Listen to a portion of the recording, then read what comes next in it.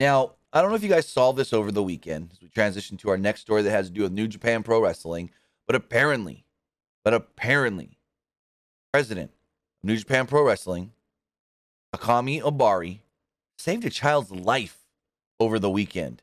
Yeah, that ain't a joke. He sent out a tweet about it, and we do have the rough translation here from Reddit user Jamie N62, where Obari tweeted out the following: I just returned to Japan, and I'm on my way home by train. A few minutes ago, a girl who could barely stand fell between the train and the platform.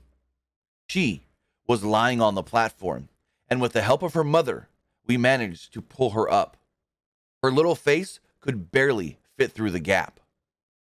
That's scary. As a parent myself, never been on like a subway or a train type of thing ever, because I grew up in the mountains in California, and LA don't got stuff like that I've ever been on. Because I mean, I've been other places in the world, but it's like where I spent most of my life is Central California, Los Angeles, a little bit Northern California, but not so much. We don't got all that kind of stuff here. We ain't got trains and subways and all that. Like, I couldn't even imagine falling off the platform and then the train coming and someone got to save your life, let alone you helping save a child. So, whew, that's wild.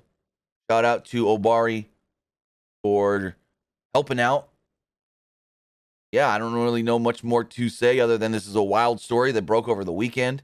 I think he tweeted it out Saturday. Well, yeah, Saturday he tweeted this out, and then the translation went over the weekend. So, yeah, Obari saving lives as he returns from America to Japan.